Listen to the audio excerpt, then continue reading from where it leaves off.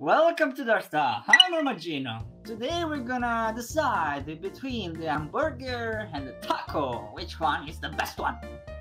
Let's go! We have Vice President Pinot Gris defending the hamburger side, and we have Senator Rico Balboa defending the Taco Bells. Andiamo! Pinot Gris, starto! The hamburger has a history going back all the way through time. One of the earliest recipes we have is from the Roman era, calling for finely chopped meat and onions to be fried on a metal plate and served in a bread. This is just a hamburger. If it's been delicious for that long, it is still delicious now.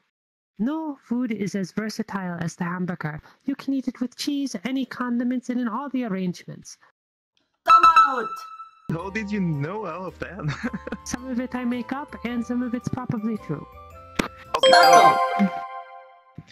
Okay, first of all, tacos are super versatile. You can have tacos of all different sorts of and all different flavors. I mean, different recipes. You can have big tacos, small tacos. You can have tacos from different regions. They're not very expensive. They're very, very good, and they're actually quite healthy. You can have also vegetable tacos if you don't eat meat. So I mean, I think they're pretty cool.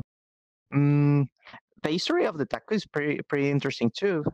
But oh no, I don't have Pineapple! You're evil, Peanut. Okay, that was actually pretty interesting. New notions, new knowledge, new things. Yeah, that's good. Now we go with the second round. Let's go! The tacos are versatile, but the hamburger is even more versatile. With tacos, the options of your wrap are corn tortilla or flour tortilla. With the hamburger, you can have a pretzel bun, a potato bun, you can have a Kaiser roll, another kind of hard roll, or you can have a soft American-style bread. You can even have no bread at all, and some people still call this a hamburger, although everyone else calls it meatloaf for some reason. Okay, first of all, I have something to say. There are people that put pineapple on their hamburgers, and that's a sin. That's completely a sin. But okay, I'm going to respect that and just make sure to put it clear that tacos are super versatile also, because you can put one taco next to another taco, open a taco, and then boom, you create a super taco, and you can iterate this and have like multi-level tacos. And not many people knows about this, but this is great. And you can put cheese. It's also cool. Time out! Really interesting. Apart from the pineapple, yeah, we don't put pineapple as well in pizza, but that's another story.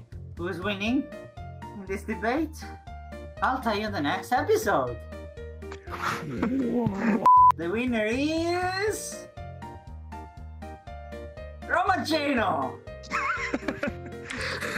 I was not expecting that. What? The winner is Pino. No. Because the situation in America is really shit, so I just let her win because of not the debate. I don't want your pity. Thank you for watching, I hope you enjoyed this video. If you like it, please give us a comment and subscribe our channel. See you in next video!